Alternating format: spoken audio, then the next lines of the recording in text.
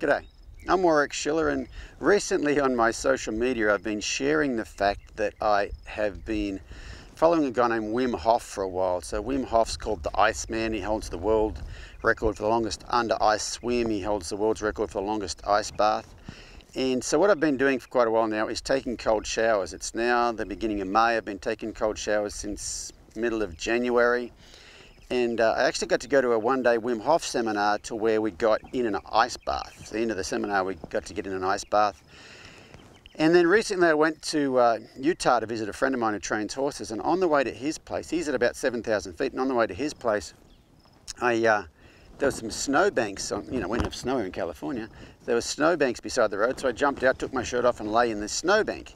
And when I got to his place, I was telling him about it, and he said, well, up the road here is 5 miles up the road is an ice-covered lake. You want to get in that tomorrow? So I said, sure. So we actually did. I've never seen an ice-covered lake before, but we went up there the next day and actually got in for 2 minutes in this ice-covered lake. And everybody that I tell about doing the cold showers and stuff, people are like, you're crazy. Why would you want to do that?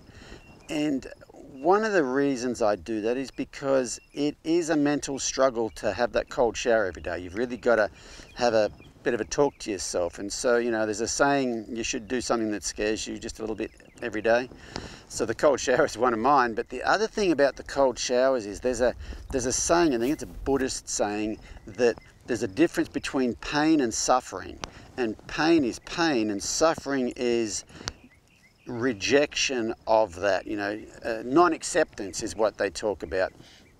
And I've found that when you have a cold shower, if you're rejecting, like, I don't want to be in here, I don't want to be in here, it is painful the whole time. Whereas if you can just accept it while you're in there, it's not near as much of a problem. And so my horse Bundy, he's a cribber.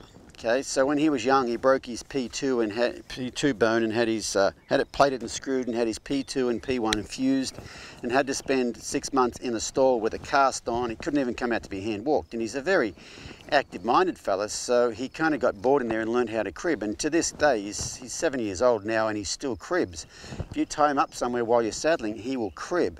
Now, for the longest time, that cribbing drove me crazy.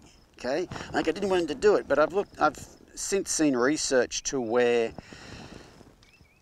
cribbing, people used to think that cribbing caused colic, things like that. Well, apparently it doesn't, and you are actually better off letting them crib. It's a coping mechanism, and it's less stressful for them to crib than it is for you to interrupt that and stop them cribbing. So, I used to suffer because Bundy cribbed, because it drove me nuts. Now I just accept it, and it doesn't really bother me anymore.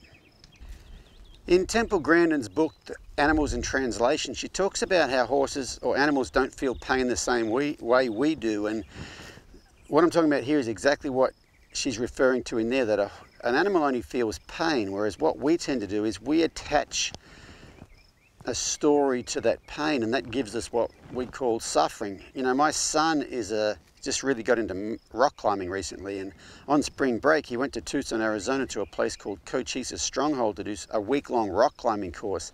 And the second day he was there, he was hanging off a rock and he swung to get another grip and dislocated his shoulder, and had to lower him to the ground. And a dislocated shoulder is quite painful.